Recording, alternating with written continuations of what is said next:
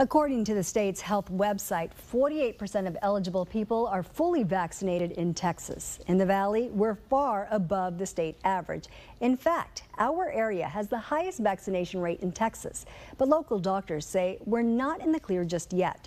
Channel 5's Crystal Martinez reports.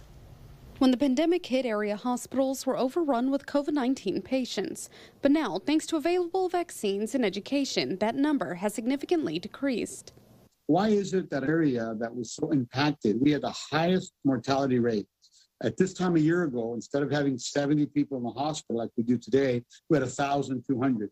Hidalgo County Health Authority Dr. Ivan Melendez says one reason for that change, the valley's vaccination rate is around 60%. We've been able to collaborate between the public institutions, such as the schools, the governmental institutions, such as the health department, and the private. But Melendez almost admits the numbers may be smaller, but the virus hasn't gone away.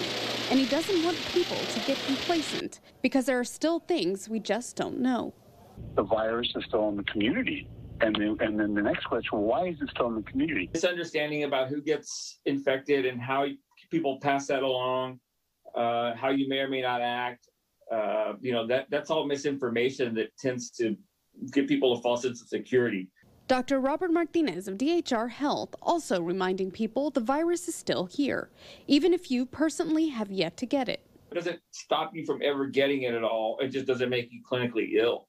And despite the valley's high rate of vaccination, there are still around 15 to 20% of people that haven't gotten it yet or simply refuse to.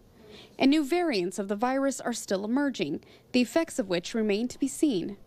We know right now that the variant, the Delta virus, which is originally from India, we know that the virus that left Wuhan, China in 2019 is not the virus that we're battling now. It's a genetic transformation.